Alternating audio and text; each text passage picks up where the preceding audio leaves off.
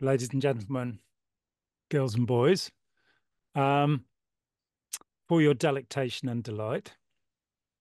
I am John Atack, which everybody knows, and this is Spike Robinson, which everybody else knows.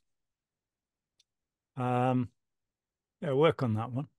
And yeah, we have a topic, and topic is something like, how do you know that you've got out of Scientology? Because walking out of the door and saying, I no longer belong to that group, and the word belong is relevant here, I no longer belong to that group, doesn't mean that what you believe has now evaporated. In the words of Leah Remini, uh, you can take the girl out of Scientology, but you can't take Scientology out of the girl. Now, I disagree. Um, you can. So I wrote to Leah Remini before the Aftermath show broadcast because of Troublemaker, and with the offer of taking Scientology out of the girl. And I got a very nice whole page handwritten, orthographic handwritten letter back.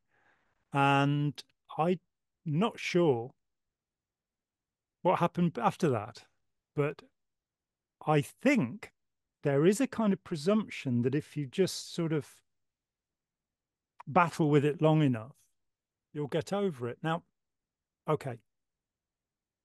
Long before that book was written, a book called The Mind Benders was written by a man called Cyril Vosper. Cyril spent 14 years in Scientology. He knew Hubbard. He was on advanced clinical courses in the 50s and 60s. He used to see Hubbard at St. Hill. And he was, in fact, one of the subjects for a book called Have You Lived Before This Life? And if, like me, you've got a copy of the first edition, you'll see the name Cyril Vosper as one of the pre-clears and one of the auditors in that sequence that led to that highly amusing book, Have You Lived Before This Life? Those names were all taken out, and I think probably most of the people who whose work was included in Have You Lived Before This Life, their names were taken out because they would, of course, subsequently, as with Cyril, be declared suppressive persons, or is that suppressive people? I don't know. In the plural, could be. I thought SP meant social personality, whereas antisocial personality was ASP, but obviously have that wrong. So, Cyril, in 1983, when I left Scientology, I still believed, and I left because I still believed at the end of 1983. And I started on this quest. I contacted my friend Ira Chalef because I'd refused to disconnect from him, which is what I was asked to do. And I said, Ira, introduce me to the suppressive people. I want to talk to them because I don't trust what I'm being told anymore. And I knew that he had been declared suppressive for being called Ira Chalo. There was no bill of particulars. There was no court of ethics or committee of evidence. There was nothing followed policy. And I'd spent 6 months complaining to here, there, and everywhere through the Continental Justice Chief and the International Justice Chief, and eventually to L. Ron Hubbard, because you could still write to L. Ron Hubbard back then. And I wrote a letter that said, I know that L. Ron Hubbard does not receive his letters, but this is the last recourse. And I got a letter back that said, of course I received my letters. I don't believe this nonsense. And so I got hold of Ira and said, look, introduce me to some of these suppressives because maybe they can tell me what on earth has been going on.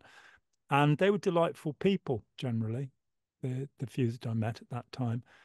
And Cyril Vosper's name came up. Now, Cyril had a bestseller. He sold 100,000 copies of The Mind Benders in the late 1960s. And 108,000, I think, was the total, which is pretty good going. And it's quite an interesting book. But when I contacted him, I said, because I still believed, I said, oh, you'll be pleased to know that Scientology has exteriorized from the Church of Scientology, and you can now get it without the attached mother cult. And he wrote back this wonderful letter. It was the first time I heard from him. He became a good friend over the years. And he said, I don't believe that Scientology can work outside the fascist environment of the organization, which is a fair point. Um, when I came to meet him, and by that time, a few weeks later, I'd sort of pretty much stopped believing. And he said to me, it's really weird. He said, it's 14 years since I left Scientology, but still I can be crossing the road and suddenly think to myself, did I just commit an overt? And so, yeah, you can take the Cyril out of Scientology, but can you take the Scientology out of the Cyril? I would expand that because, as you know, it took me better than a decade to shed the absolutely stupid beliefs of my own system. Hmm. It took I left in 1996 and I was still hanging on to some of those beliefs in 2012 and even into 2015 when we Hmm. met, Yeah. which is better than a decade. And the point is that there is no kind of, it's not like a natural biological process. You use the word Ah. shed, but, No, and I had to pull them out and look at them and say, no, this is stupid. No, this can't happen, and also have to deal with people who still did and talk to the people who still did and realize just how stupid, destructive, and even in some cases abusive the beliefs that I'd settled for were. hmm, Like one particular one, we choose our parents, which I know Scientology also has. It was very, very common in the neo-pagan community, even after I left my cult. And being told that in 2012, and I just turned around and said, tell that to Josef Fritzl's kids. that's who Josef Fritzl is, because I'm sure that nobody's ever heard of Oh, him. yes. What a bright little ray of sunshine I'm going to be at this point. Josef Fritzl was an Austrian person, man who he decided that he wanted to have his 18-year-old daughter kept in his basement as his second wife. He got her into built a bunker underneath the house, and this was he started like way before she was 18, and then on her 18th birthday tricked her into the basement and kept her there for how many years? It was easily Quite a long time. quite a long time, and long enough for her to have him to father seven more children with her. And is And the point that she chose him as a parent, or is the point that their children chose them as parents? Because, this could get very complicated. but the idea is that it was some sort of lesson that that soul needed to learn, and it's like, no, you don't need to be brutalized Not really. to learn the lesson that being brutalized is bad. Yeah. It so what we end up with, and we are going to get in some detail here. I spent 12 years standing up Scientology. Um, they had, I don't know, 40,000 members and $2 billion. I had, a bicycle and and a bow tie and not much else. And I don't know how I survived that long with the onslaught of harassment that came my way. But I am very stubborn, as you may have noticed over the 9 years we've been working together. Um, Despite whinging about the difficulties of life, it's quite hard to stop me when I get my teeth into something. And so for 12 years, I kept doing this. I did a couple of hundred media pieces, 150 court cases I worked on in that time. And um, it just kept on coming for 4 years after I kind of went, I just can't do this anymore. I don't have any support. There's no money there, there's very little encouragement. Um, I'd published what is now Let's Sell These People a Piece of Blue Sky. I was appointed an expert witness at the High Court in London in 1987 over Russell Miller's book, which of course is based upon Blue Sky. He had a copy of my manuscript. I worked with him for 18 months on that wonderful Barefaced Messiah, wonderful biography of Hubbard. But from the moment I left, the problem that it appeared to me was, how do you get somebody's thinking out of this? Now, our friend Steve Hassan says, you know, if you'd been brainwashed, how would you know that you'd been brainwashed? And if we think of it this way, that Scientology is malware.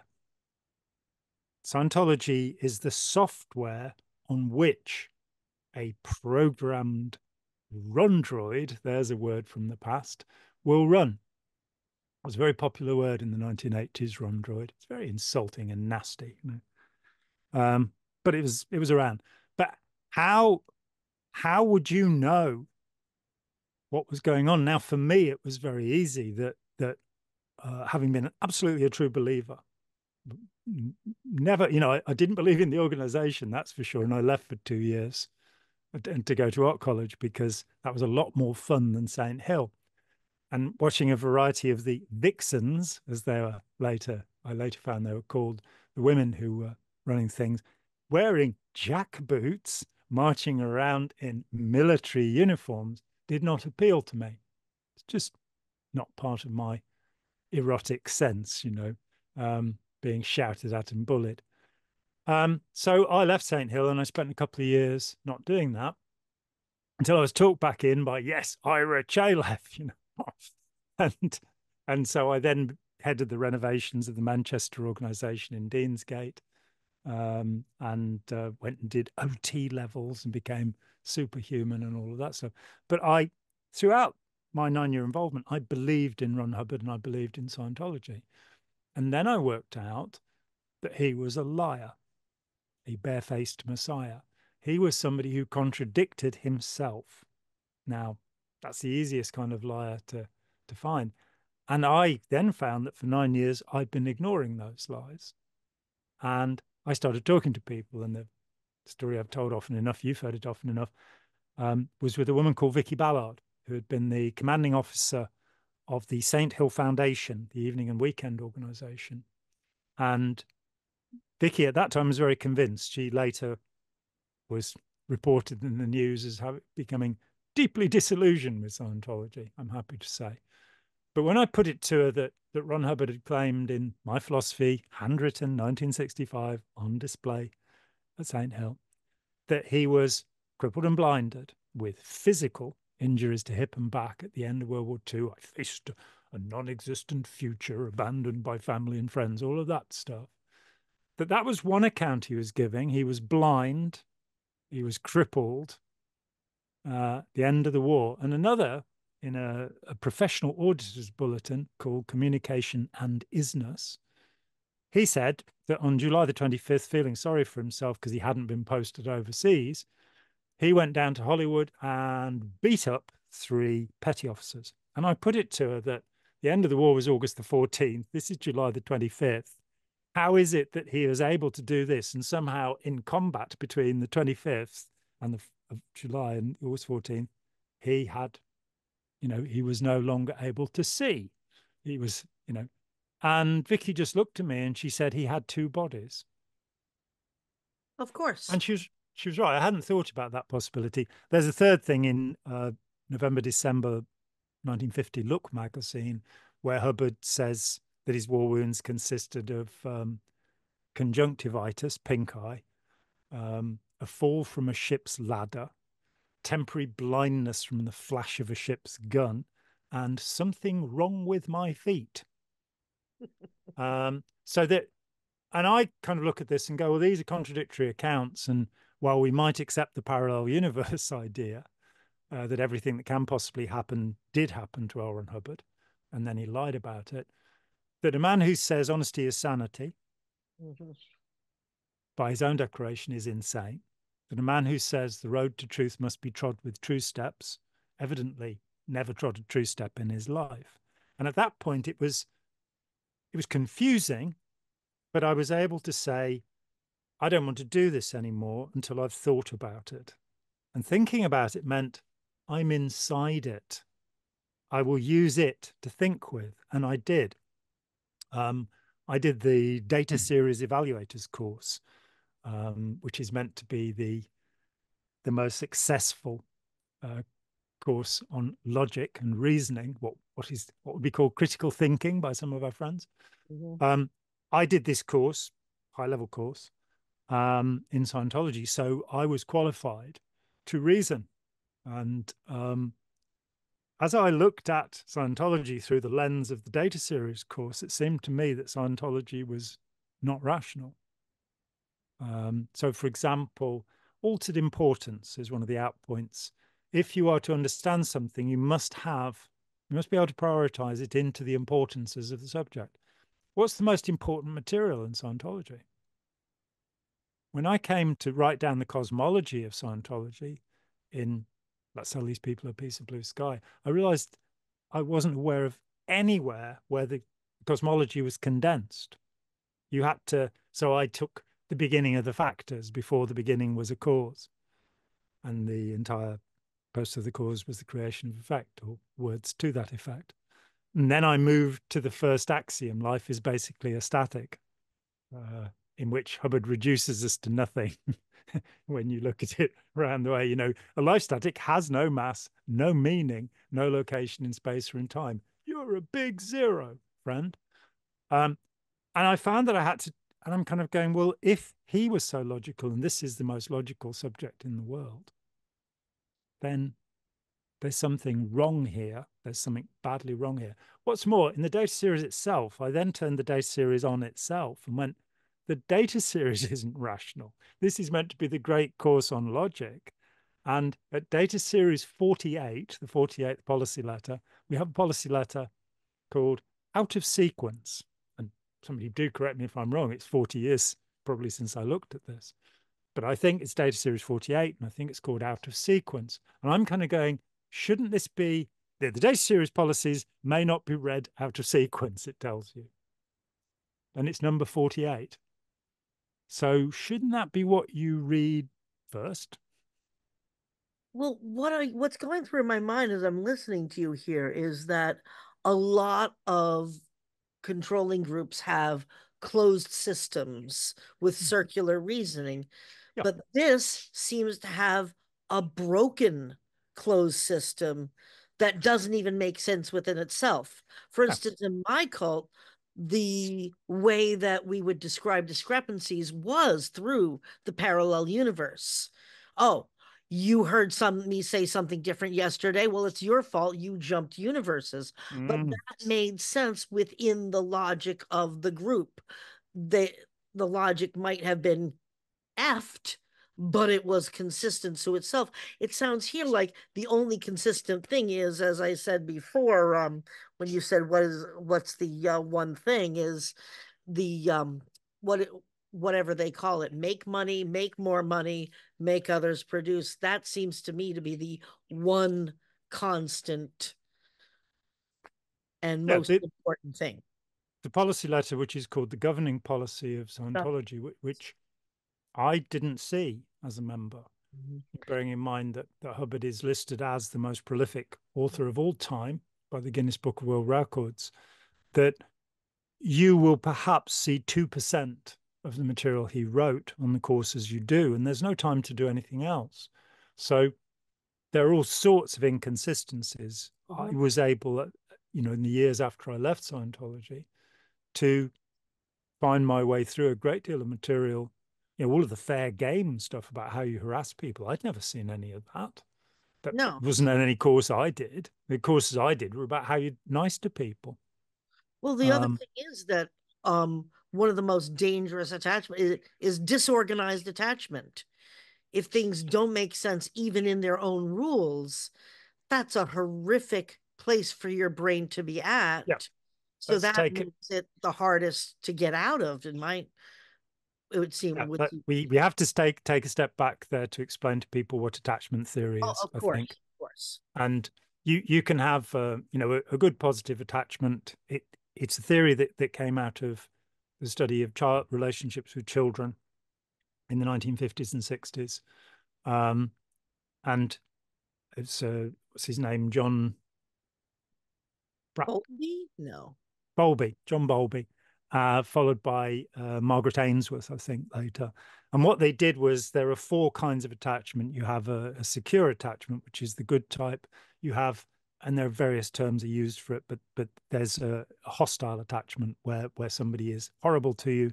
There's an indifferent attachment where somebody ignores you, which is thought to be worse for a child than having a hostile attachment, a critical attachment. But then there is disorganized attachment, and friend Alex Stein, who's been on the channel, Professor Alex Stein, she was in a left-wing cult in America and escaped and wrote a lovely book, which there'll be a copy of down here, which is called Terror, Love, and Brainwashing.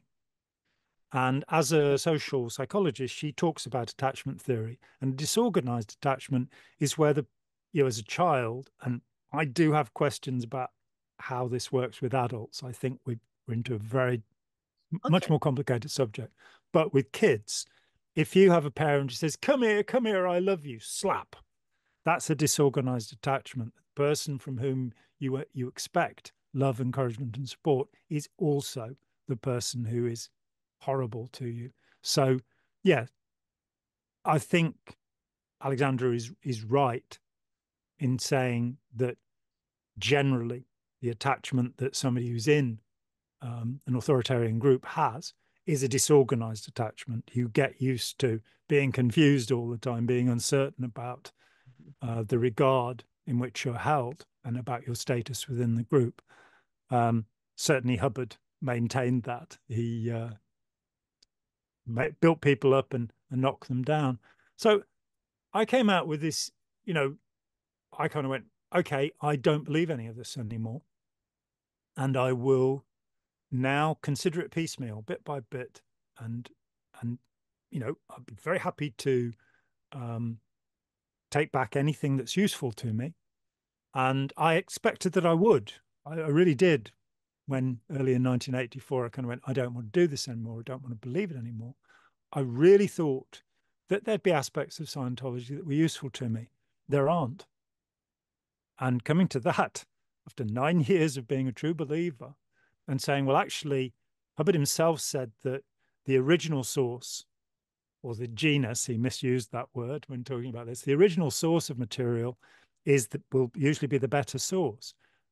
In a paper which we've read out on this channel called Possible Origins for Dianetics and Scientology. I don't know how I come up with these snappy titles, really. But I took the work that Jeff Jacobson had done before, where he'd shown that certain ideas that Hubbard was using could be found in earlier sources. I extended that. And I then said, but I want to prove that Hubbard knew these sources. And in all, I got to 120 ideas in Scientology that I could source to other places and that Hubbard referenced. So Hubbard talked about Aleister Crowley. And in Aleister Crowley, you have the trauma of birth. You also have the use, rather than metempsychosis or reincarnation, you have past lives. It's a trivial thing. But you also have what's called beginner's training routine 0, where you sit with your eyes closed. Crowley used that. In fact, Crowley was the main source, about half of those 120 ideas. And Hubbard talks about him, calls him his very good or his very dear friend, very good friend, I think, in one of his 1952 Philadelphia doctorate course lectures.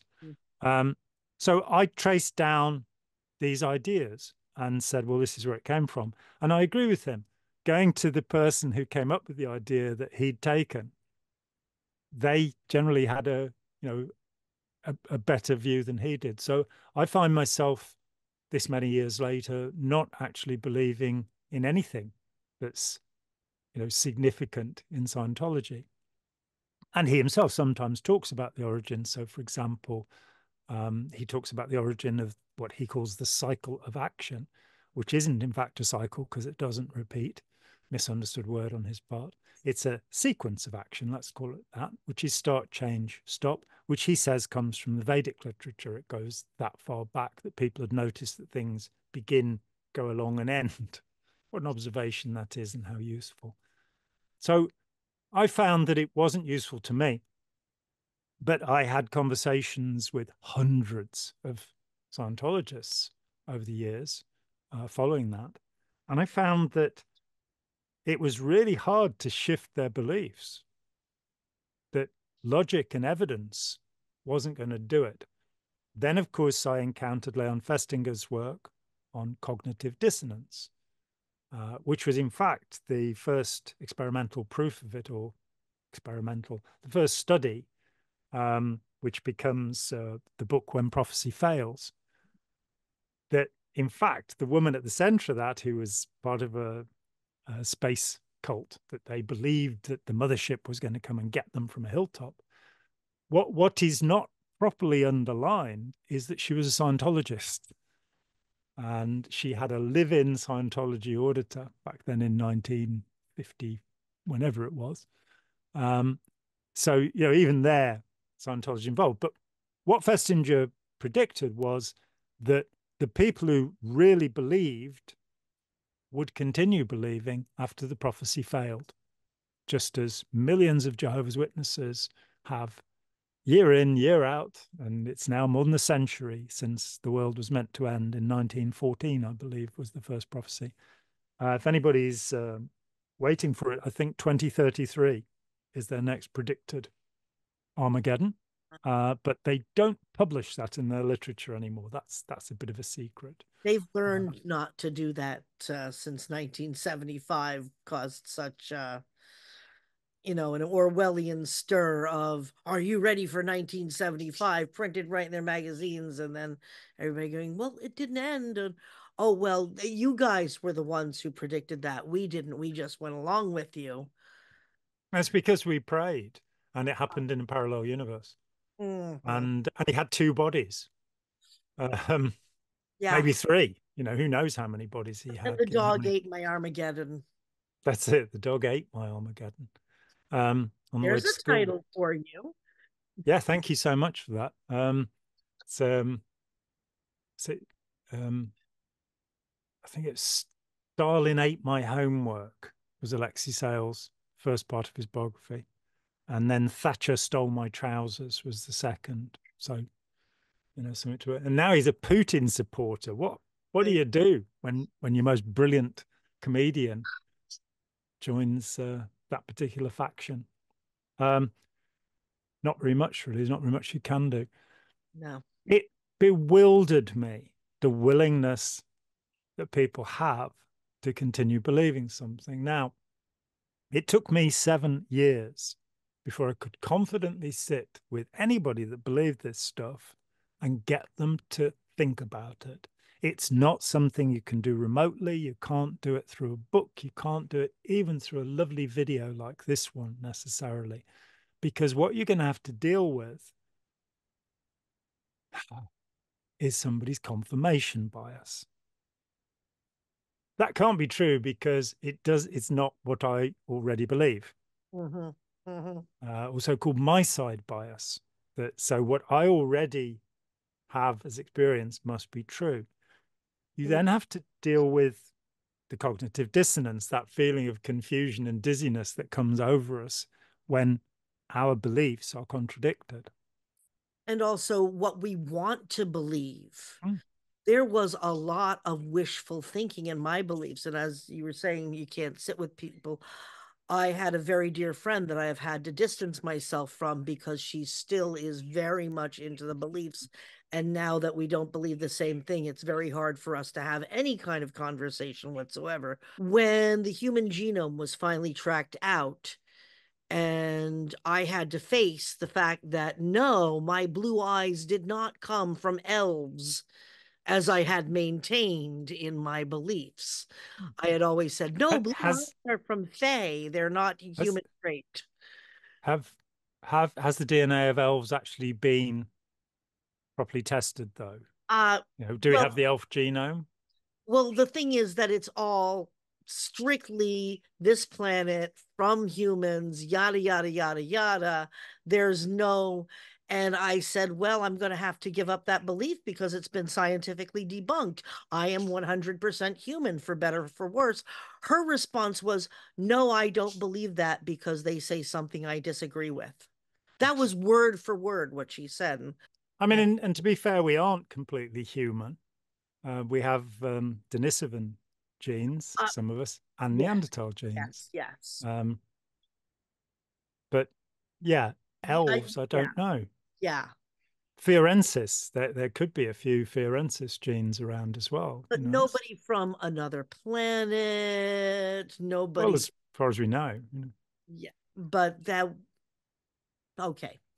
But fair enough. But the idea of, I'm not going to believe this because I disagree with the outcome, because I'd rather believe in the fairy tale. And let's get right to it, Semmelweis. When Semmelweis went to other doctors and said, I think you need to wash your hands before you deliver babies, Mm-hmm. Mm-hmm. he was ridiculed. The other doctors knew that they could come from doing an autopsy and then deliver a baby without, and childbed fever was just normal, and that so many women died from it and so many infants died. Well, that was just nature. The fact that not so many had died under the care of midwives is quite interesting. But the doctors, because they're doctors, they know about this. I mean, I'm going to say this because it's true. A couple of months ago, I had a medical doctor insist. The conversation came back, and he said at the second time that you can cause permanent brain damage with a single use of cannabis. He insisted. And it's a subject that's been of serious interest to me because prohibition as a general subject has been of serious interest to me since I was a teenager. When we prohibit alcohol or prohibit drugs, what will happen? And so I've read a lot of literature in the last year. I've read 3 books that are talking about cannabis and its medical or properties otherwise. And I am skeptical. I am skeptical in all directions. But nonetheless, seeing the invention of material that somebody, you're going to go, well, this person's an authority. This guy's a doctor. He must know what he's talking about. And you kind of go, can you point to a study that says this? Because I ain't seen one. I've seen the allegation made many times about cannabis psychosis. It was made in the 1880s and led to the India Hemp Drugs Commission, which was the largest study of drugs ever undertaken. And they interviewed, I think it was 500 people who had cannabis psychosis. And they determined that not one of them had cannabis psychosis. In fact, they determined more than half of them had never used cannabis. But when the Indian police picked somebody up on the streets who was acting crazy, they said, cannabis psychosis. They did the diagnostic. The same thing came up in Egypt. In 1923, they proposed to the League of Nations that cannabis be made illegal because it was driving people crazy. And the head of asylums in Egypt was didn't speak Arabic. Egypt was a British mandate, pretty much a colony, and so he'd not interviewed anybody. And from there, I'm on a roll now. 1924, a book called The Black Candle, published under the name Janie Cannock, who was in fact a Canadian juvenile magistrate. Or magistrate in juvenile cases. I don't think she was herself juvenile, though her attitudes were. And she said that if white women were given cannabis, they would want to miscegenate, have sex with black men. And this would sully the purity of the white race. And that's what made cannabis illegal in Canada in 1924. They have repented since and were the second country in the world to legalize cannabis. I don't know how the white women in Canada feel about that, but hey, let's have some coffee colored babies between us. It's all good. So people will accept a certain authority and they'll say this is true. Now, how would you know if Scientology was still acting upon how you behave? Let's take Scientology's own fundamental, foundational idea. And this is the idea put forward in Dianetics, the modern science of mental health, mental science of modern health, however you think about it, in 1950, that the human mind is a calculator. Now, he uses the word computer, but he actually means a calculator because he talks about a held down number, either a 5 or a 7, depending which of his accounts you read. And the idea is that we can't add stuff up in our heads because there's a number being added into all calculations. Well, here we go. This is what Scientology is doing. It's adding information into your calculations about the world, and you don't know it's doing it. How would you know? How do you come to know? Well, this is it. It's a subject, I left this thing in 1996. I got sick and tired of being steamrolled with harassment and litigation and rumor campaigns and people, ringing up my friends and going, we found out some really interesting things, and all of this stuff saying I was a heroin addict or a rapist, or, all of these phenomenally stupid stories that were being spread around. And many of them believed. I still meet people who've come out of Scientology who think I was a heroin addict. I've never taken heroin in my life. I've never actually seen any of this stuff, So it's fabulism, it's invention, it's nastiness. And by 1996, after 12 years of doing this without any support, I just went, I don't know why I'm doing this. I'm crazy. And I stopped. And from January 96 through till October 2012, I made no public comment about Scientology. And a friend of mine, Jill Robinson, who was a TV producer, who was at that time making The Big Question, or The Big Questions, I don't even remember actually, said, would I come on the show? And I'm going, oh no, they'll harass me if I come on the show. We'll start again. And I went on and I explained OT3 to an audience of a couple of million people, which was, was good. And then I waited and nothing happened. No harassment, not even a legal letter. So, I put my toe in the water and there are no sharks there. That's unusual. And then something else happened. I met somebody who's still a good friend of mine who had grown up in Scientology. And she said, you know this story well enough by now. She said, is reality really an agreement, as L. Ron Hubbard said? And my response was, yes, if you're the hypnotist. Otherwise, no. That the universe is real, whether you want it to be or not, whatever you think about it. The next week, she came back, and to anybody who's familiar with me, you've probably heard this story. She said she'd used scented laundry conditioner, fabric conditioner. And we both knew what she meant. She'd broken a taboo which is inflicted upon members of the C organization in Scientology called the hygiene hat, the training in hygiene, which is that you are absolutely forbidden, verboten, from using anything scented. Shampoo, soap, anything. No fragrances, though, because Hubbard had scent phobia. So did Rajneesh, curiously. And if there are followers of any other gurus who know about scent phobia, this would be quite interesting if this heightened sensitivity to smells will incline you towards temporal lobe epilepsy and therefore having to be a cult leader. Mine didn't, but he didn't like loud noises that he wasn't responsible for. Who He could does, shout and scream frankly? and bang things, but if a loud noise happened, I remember dropping a book in a bookstore, and that set him off on an entire day of I'd done something horrible because I'd made this loud noise. So You should have explained that you did it in a parallel universe and he shouldn't have gone why there. didn't I think of that? Anyway. I'm not keen on loud noises. I saw Black Sabbath once and my ears were ringing for a week afterwards. That was enough of that, quite frankly. Yeah. So what had happened was that we hadn't talked about this at all. And yet here she was, that she had challenged the teaching. Now here's the nub of the thing, that if you want to find out if you are still under the influence of Scientology, then think about the ideas of Scientology.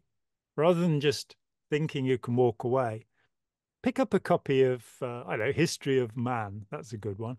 Or Problems of Work or Fundamentals of Thought. Read what the man says and see if you still agree with it. And what I've found with people is that once that process is started, once they can, you know, it's okay to say this is nonsense. It's okay to say this is a contradiction. It's okay to say this doesn't make sense.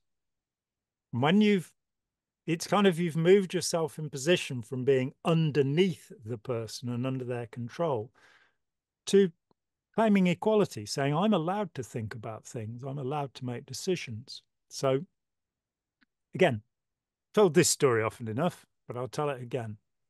I came to a formulation for this ultimately in about 1993, in the last century, many years ago. And I sat in a room where there were 12 of us, all of us having been involved with Scientology, more than 200 years between us in Scientology. And I said, let's discuss the principle of Scientology. And first off, let's go around the room, starting from my left. I'm not going to start because I have too much influence as it is. So let's, rather than me leading the conversation, let somebody tell me, everybody talk about an experience they had using the 8 dynamics, where they used the 8 dynamics of Scientology to solve the problem. And the 8 dynamics, fundamentally, Hubbard said there are 8 urges to survival. You start with the urge, the first dynamic, the self. The second dynamic is the family and sexual activity. The third dynamic is any groups you belong to. The fourth dynamic is mankind. And then you go on up through matter, energy, space, and time, spirits, other life forms, and God or infinity. You don't want to believe in God. So you've got these 8 dynamics, and you've got this sciencey sounding formulation that you can basically make a decision by voting across the 8 dynamics. So it's good for me, so that gets 1 vote. It's good for the missus, that gets another vote. It's good for the cricket club, or in America, baseball club perhaps, that gets another vote. May not be good for mankind, but sod them, there are only 8 million of them. It's good for rocks, matter, energy, space, and time. I don't know why they get a vote, but they do. It's nice, let's include everybody. And it's good for other life forms. And therefore, that's 6 votes out of 8. So God and mankind, who cares? Now, this does not work, but I didn't realize just how badly it does not work. First person in the group says, never tried to use it to solve a problem. And it's meant to be a way of assessing problems. 200 years experience on Scientology. Second person, never tried. Third, there was nobody in the room who was willing to say that they had ever tried to solve a problem using this device. It was then easy to say, well, how on earth can you have a system that gives me a vote and the other 8 billion human beings 1 vote? This does not make any sense at all. I'm wondering, because Scientology has called itself an applied spiritual system. A technology of science, Yeah, a but modern science of mental health. but I have heard from you and others that they just never used or applied a lot of the ideas. That's like almost like having a toolbox where you only use the screwdriver and the monkey wrench just sits at the bottom being with cobwebs on it. Would you Well, say that's a fair assessment? it, well, you could put it that way as a metaphor to say that you're offered all sorts of ideas that are meant to be fundamentals of thought, for example, in Hubbard's collected writings. But when you actually get in close to these things, they're like tissue paper. I Mm-hmm. pretty usually from, the 8 dynamics, this is a nonsense. This is not actually useful in any way, shape, or form in terms of rationally solving problems. It just doesn't make any sense because, all of the groups you might belong to get 1 vote between them. And one would like to think, that the Girl Guides could have their own vote, and the Elks could have their vote, and whatever. But it's something sciency. It's to make it look as if you've got a rational and scientific system, when what you've actually got are a bunch of opinions, which are actually often in contradiction to one another, which makes it kind of complicated. Now, Hubbard somewhere, and please, if there's somebody watching this, I have talked with so many people over the years asking this question. There is somewhere that Hubbard says, and I thought it was in the false data stripping material, it isn't. And I can't find it. There is somewhere where Hubbard says that if you give somebody contradictory information from the same source, they will be unable to make a decision, and they will do what you tell them to do. They will follow orders because they're confused. And Scientology is about that. There's so much of it. So we have, a simple statement. L. Ron Hubbard said, absolutes are unobtainable. That, by the way, is an absolute statement. Yeah, that's a contradiction in itself. Hmm. It's like the following sentence is true, the previous sentence is false. Yeah. Or what is it? It's the exception that proves the rule, which of course is a mistranslation of the Latin original, which translated properly as the exception tests the Oh, rule. yes, yes, yes. Now, do you think that's on purpose, or do you think it's just because he was a different person, not a different person every day, but in a different frame of mind every day? Like, I will write something very passionately one day, go back to it the next day and go, what kind of mood were you in? Well, if you look, when I did the solo auditor course, where you learn how to hold 2 tin cans in one hand, I do that shopping all the time. there you go. You would you like to attest? Uh, Um, write a yes, success I, story. I will take the 2 cans of tomato sauce for 89 cents each. You've got to keep them separate with these 2 fingers on one of them, these two on the other, so Oh, that oh, it'll read on the e-meter. well, that's Um, what the receipt is for. well, there you go. So on this course, the solo auditors course, there is a bulletin which says that some idiot has introduced the rule that you do not call a floating needle unless it is between 2 and 3.5 on the tone arm. The next bulletin is where the idiot said it, and the idiot was Ron Hubbard. So I have the idea that either through his use of drugs, and he did admit, he actually frequently advocated in 5051 the use of amphetamines. If you Mm. have to grab hold of anything, grab hold of benzodrine. It's right there in Dianetics, Modern Science of Mental Health, in talking about the use of amphetamines. It's something that Scientologists with their anti-drug thing now can't see anymore because, as Ron Hubbard said, when you become too incredible, you become invisible. Cognitive dissonance means that we don't tend to register the things that disagree with our fixed view of things. So, where Hubbard talks about alcohol being the most dangerous drug in society, in Dianetics and Modern Science of Mental Health, and cannabis probably being the safest, which is an interesting thought in 1950. He calls it marijuana. Um, this is somewhat in contradiction to Narcanon and saving the world in this way. He also, in a lecture, and the reference is in the paper I wrote called Never Believe a Hypnotist, which is also read out on this channel somewhere, that he talked about having made himself a guinea pig in an experiment to see how hard it was to come off a phenobarbital, barbiturates. And this confirms his medical records that he took a huge amount of barbiturates um, towards the end of his Navy service, meant to be to deal with an ulcer, but I think he had something else going on there. These are downers. This is a very strong sedative drug, the barbiturate, very rarely used these days because of the terrible addictions that it caused, and it stops you sleeping. You fundamentally just go into coma states instead of sleeping. It's a dreadful drug, So wrongly used. depending on which drug he was on, it would have been a different L. Ron Hubbard each day. uppers and downers, and the record is there to, not only did he admit to the use of both of those drugs, but we also have what his son L. Ron Hubbard Jr. Said, and we do have to take everything that Nibs Hubbard said with a pinch of salt. I have taken that pinch of salt.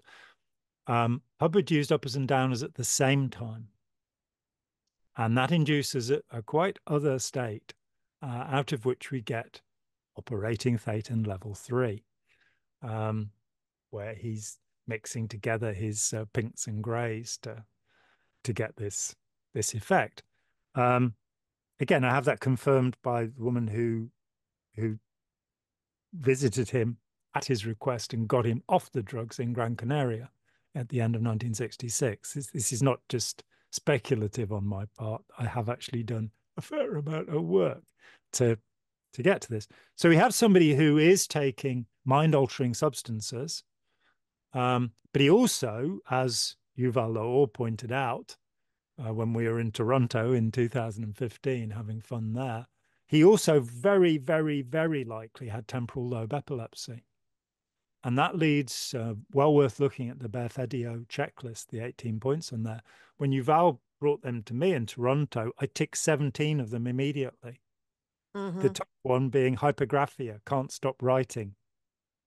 Man who's credited as the most prolific author of all time. I think we can tick that one. But there's a kind of religiosity as well. There's a sense of self-importance that can come with this condition. And this is not to condemn people who have temporal lobe epilepsy, no. because Hubbard was also sociopathic. He was also nasty. Let's get down underneath the real condition of the man. He was also abusive, manipulative, and we can find that throughout his life, from his teens onward, the way that he exploited people, that stole $35,000 of Jack Parsons' money, for example, in 1946, was convicted of fraud, check fraud, in 1948. When he died, his fingerprints were tested against the prints that were taken for that check fraud. So that kind of proved it both ways in San Luis Obispo, if anybody wants to get the records. I was thinking, because of the bringing it back to the how do you know if you've still got a bit of Scientology in you, is that one of the other things that happens is the cloning of the individual to be like their copy, their idea of the leader. And so if a person is still calling out enemies everywhere, seeing enemies everywhere, contradicting themselves, doing L. Ron Hubbard stuff, then they've still got a bit of L. Ron Hubbard in them. Because I've noticed a lot of the time, and I'm not going to name names or anything, that That's not.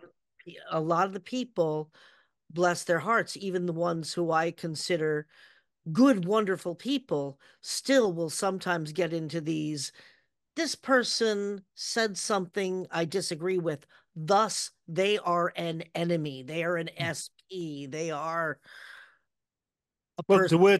Yeah, word sociopath, yeah. psychopath, narcissist, They get borderline, whichever psychiatric will be the label, rather than even antisocial personality, which both psychiatry and Hubbard use. They will use a psychiatric term rather. instead of, yeah. Yeah. And of course, sometimes it will be true. Sometimes it will be true. There are psychopaths in the Oh, world. yes. About 3% of men and 1% of women. So about 2% of the overall population. People who have no conscience. And of course, we have talked at some length about these as human predators. And the psychopath is one of the forms of human predator. But that sort of, black and white thinking, polarization, all or nothing, you're with us or against us, simplifying things down in those terms. But the danger of this is quite simple. If you don't take Scientology out of the girl or out of the boy or out of the transgender person, then it's still in there. And, our sense of identity is wrapped up in what we believe. I think it's the Bhagavad Gita, as you believe, so you are. And that's worth thinking about whatever you believe. You know, if one is utterly convinced of certain things, if we look historically at the witch trials during the 16th, 17th, and into the 18th centuries, where certainly more than 10,000 people were executed for having what Scientology would call OT powers. They were executed for having magical abilities.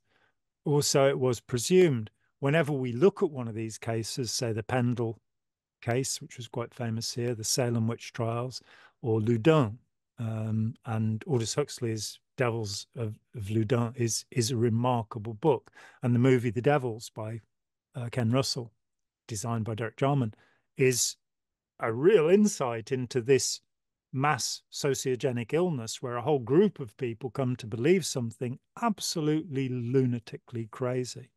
This still happens. It happens all over the world, and groups of people are still susceptible to it. We're all potentially susceptible to it, given the right or the wrong conditions. When we see the fervor that swept the Italian people under Mussolini, which would then be carried through to German speakers by Hitler and his cronies.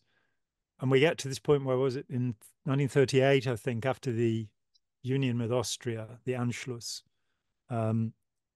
Hitler decides he's going to have the last election. He's going to have a vote to decide whether he should be Führer or not. And more than 90% of German speakers, and I don't believe this election was rigged in any way, decided they didn't want the right to vote. Something they'd only got after the Versailles Treaty anyway, because the German states were not democracies. They were part of a Reich, of an empire. And the Germans decided they didn't want that right.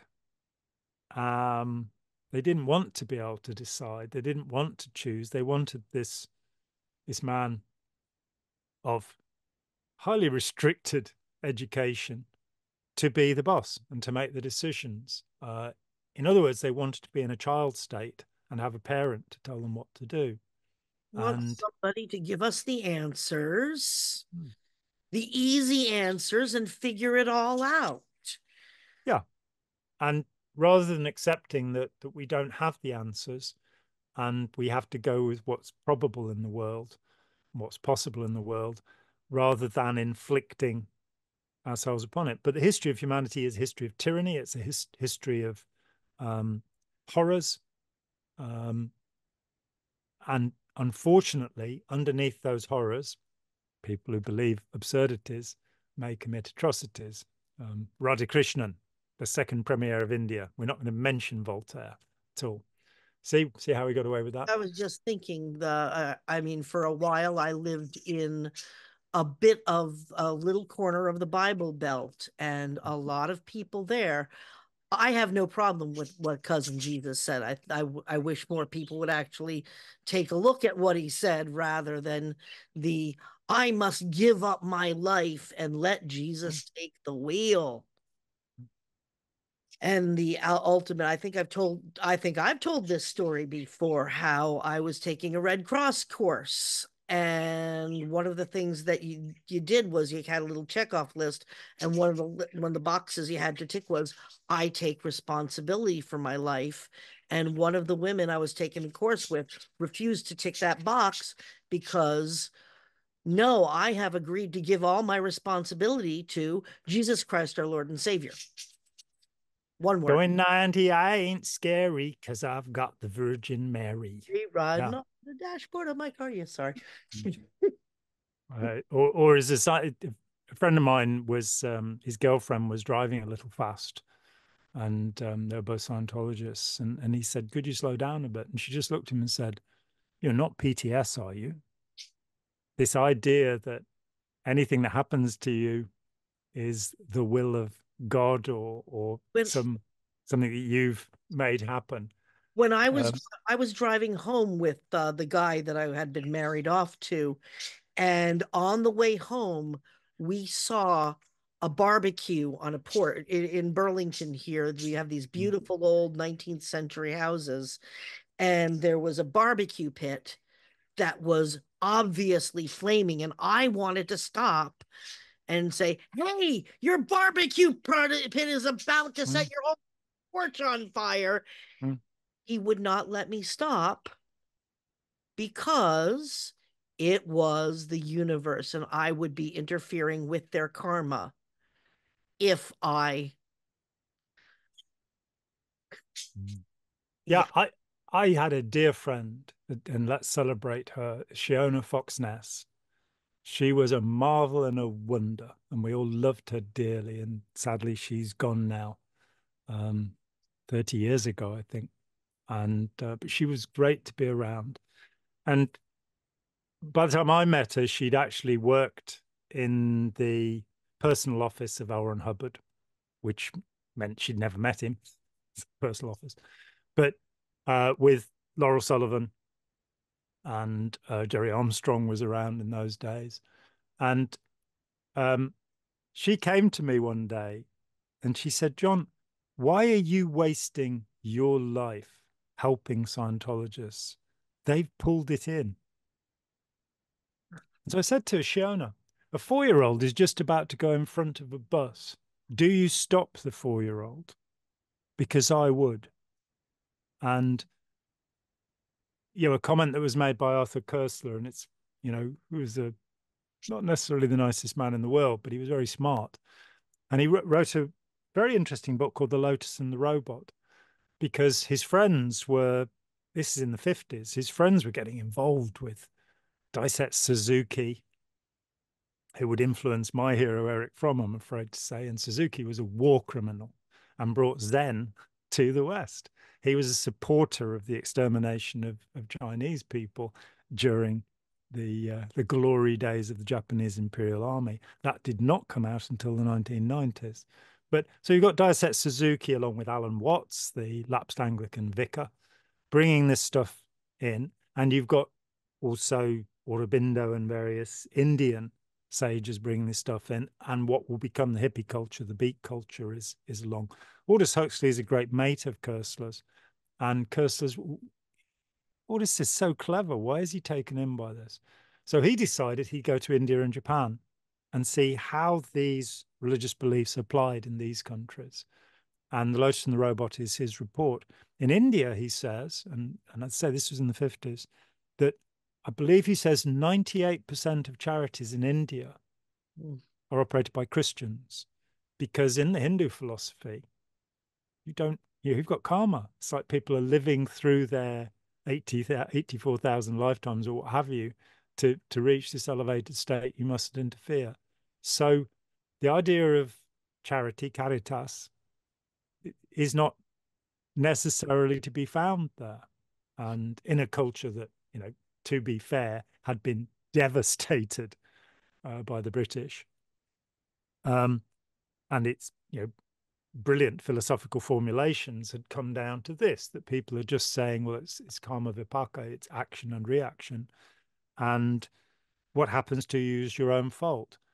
There is no place for compassion in such a system. And I am not saying that Hindus are not compassionate. Of course, Hindus can be compassionate. The problem is if you go along with that particular argument of saying, I mustn't interfere, I must let the world go to hell, then, you can't really claim any superiority if that's your way.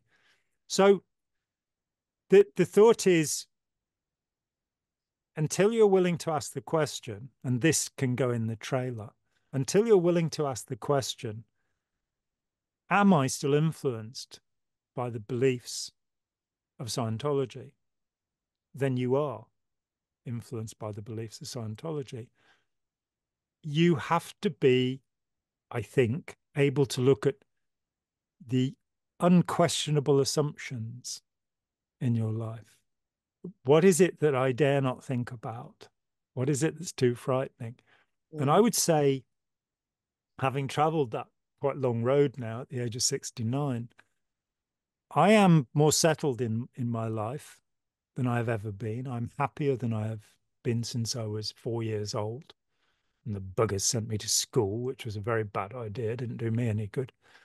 Um, and that is largely because I believe what I choose to believe. And I challenge myself all the time about what it is I believe and what I'm willing to believe. And I find that not believing what L. Ron Hubbard said and being able to check things and test them as he said we are meant to do, that I actually have ended up a happier person.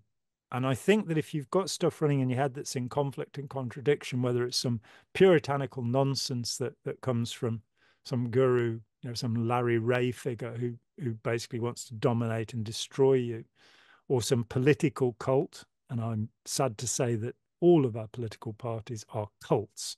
That's, they are dishonorable, a lot of them, with Or some even just very rare exceptions. the whole nation.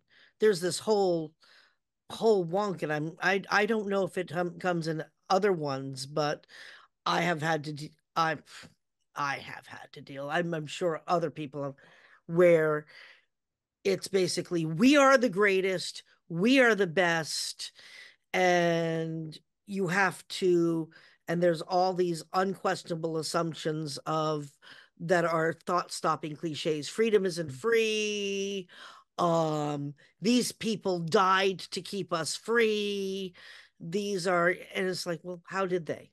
Did they? I'm willing to hear, but did they actually, did going over in Iraq and from the 1990s to whatever, did that actually keep me any more or less free than I am now? Did it keep you any less safe than you are now? It most certainly did. That the security of the world has been severely affected by the Afghan and Iraqi incursions. But even And so, I was a those, little afraid just to say that because I am related to people who take that as a matter of religious faith, even though all my family's atheist. That's the faith. You've got it, to, it's conviction. yeah. And that when I like to think that anybody can challenge me on my views as long as they're reasonably polite about it. If Mm, they start deciding that they can talk down to me, then I might very well take them on because I'm not as nice as I look, and I don't look very nice. So um, it's possible, you know, somebody challenges my assumptions about life, the universe, and everything. I do not feel emotionally affected. A great book, Straight and Crooked Thinking by Robert Thulas, as edited by his grandson, Christopher Thulas. There is a lot of talk about critical thinking, and I am very hesitant about this term. I don't think it means anything. I think we used to have rationality, logic, reasoning. Critical thinking, it isn't an actual subject. Um, and there is a point in Thulas's book where he explains if you feel emotionally triggered by your views being challenged, then you need to think again. If mhm, it makes you emotional, then you are not in a state of pure reason and you're not objective.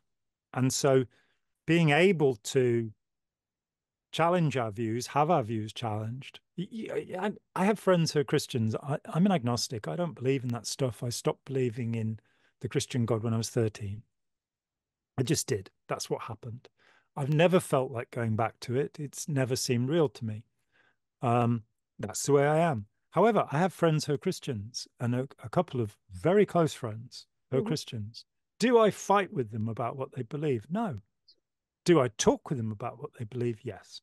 I have other friends who are Christians where if I mention anything that might challenge their view, we get emotion. mhm, And I think, while it's right to feel emotional if if virtue is challenged, if there is some offense to humanity, if something uncompassionate is being suggested, mhm. the idea that you can come along and say, well, did Jesus have a dual nature? This is the duophysite argument in theology. Did he have the nature of a human and the nature of God together, or was he monophysite? Did he have a single nature? And you go, Mhm. well, yeah, let's talk about that. Okay.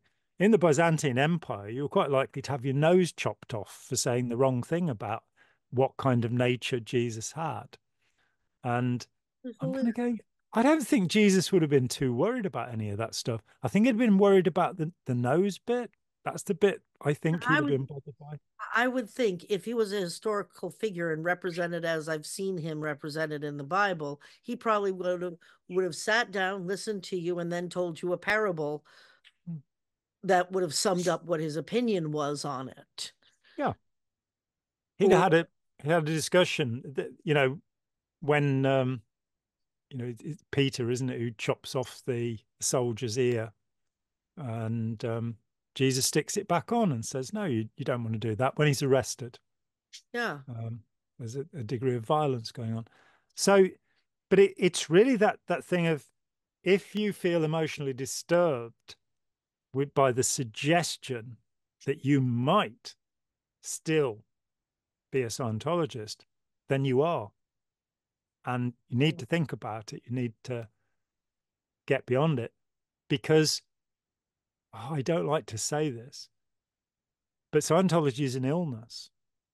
It's a thing that makes people irrational, makes them emotive and passionate and aggressive. What was it? The person called me in the comments. What kind of loser was I? Um, a pathetic A loser. pathetic loser, which You're is a to say, loser and you're pathetic. I'm a loser and I'm I pathetic. didn't even YouTube actually pulled that and said this is not because we can't say anything now. Well, yeah, which leads us to cancel culture, which is another topic about Puritanism and what we are and aren't allowed to think or feel, and But away we I'll say go. right now, you insult John. I'm just gonna. I don't. You can disagree, but don't insult John. Yeah. My friend And and I don't like people who insult people I'm friends with. no, it's absolutely wrong and bad and terrible. So we might well have more to say about this. You never know. Yeah. But and I'd really like, if there's somebody who believes in Scientology, who would like to debate me politely. I did record such a conversation Mhm. with one of the metapsychologists, the followers of Dr. Frank Sarge Gabodi. Mhm. And the guy, I shouldn't say this, but I'm going to. He's on their board, this guy, and very smart guy. And it's a couple of years back now. And he said he didn't want me to record at my end because he needed permission to see if they could broadcast the conversation. And Wait. it was so nice to discuss these ideas with somebody really smart and go, yeah, well, that's wrong because of this, and that's wrong because of that. And I never heard from him again. We'd had a few conversations up until that point, but I'm presuming that Sarge Gabodi didn't give permission Yeah. for this to be broadcast. And now, where are we if that's our situation? That we mustn't talk about it in case somebody finds an error in our thinking or judgment. Well, also, I think, Maybe he just lost the recording. Maybe I'm being really unfair yeah. here. Well, it's also just, I think that even outside of Scientology, we have forgotten how to be civil in our disagreements. Invective readily takes the place of argument, and um, it's it's not going to get us anywhere. That asking people to do some soul searching. I would love to see groups of ex-members coming together and discussing the principles of the belief system. A group of Rajneeshis or Scientologists or what have you, sitting down, and as I say, this was my experience. I used the ARC triangle to solve this problem. I used the tone scale to understand this. And we might find something useful in that discussion. But I think for the most part, what we'd find is confusion. We'd find contradiction and confusion. Mm. I was just about to say, I think that some of the XJWs do this very well, actually. Hmm. They will discuss some of the beliefs and say, well, this is wrong because XXYZ and whatever. And Are this, they discussing the factuality, or whether it's within scripture? Because yeah, that's that, not really where I want yeah, to go with this. no, Oh, no, but that's contradicted by Axiom 47. You know, that it's, yeah, is this true? Is this palpable? Is this tangible? Can we prove it? that's true. Yeah, Yeah. because I do feel that sometimes that's at least a little bit of a step, because then they can see the contradictions within and then move back and move on to the whether or not it's true. Yeah, we're not talking about that. No. You know, that's it. It whether it will lead on to that, I've not seen that in Bible groups. They Okay. tend to be forever discussing which scripture is superior to which other scripture, rather than saying, you know, if we practice an eye for an eye, then the whole world will soon be blind. Oh yeah. And Yeah. looking at the logic of these things, rather than, you know, looking at the book of Joshua and saying, do you really want to believe in a God who ordered genocide? Mm-hmm. Because Mm-hmm. I don't. I don't. I'd stand up against that. And I don't care if I get squashed and sent to hell, because I wouldn't want to be in heaven with somebody who was horrible. And of course, I'm not suggesting for a moment that people who believe in God all believe that. But when you start believing that, when you start justifying that and saying, this is the way it has to be because it says, Ron Hubbard says, or the Bible says, rather than this is the way to do it because it makes sense. Yeah. Let's have some sense Okay. made. Yeah.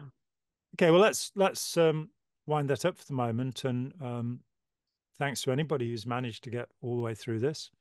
I'm horrified to say that Lad Bible, I now have a video there that's got 410,000 views. Mm-hmm. So why don't we have that kind of? Because we're not Lad Bible, that's why. But Because we start watching the yeah. videos twice, you know, get our numbers up, do something. Recommend him to a friend. Recommend him to a friend. Right, thank you very much indeed for your time and attention, ladies, gentlemen, girls, boys, and small furry creatures from Alpha Centauri. And we'll see you again. This is Spike, and this is John saying goodbye. Thanks so much. Hi, John here. Thanks for watching. We'd appreciate it very much if you would click like, as well as subscribe, and click the bell for notifications. Every dollar helps, and we welcome new patrons on Patreon, or you can make a one-off payment with any currency through PayPal. Thanks so much.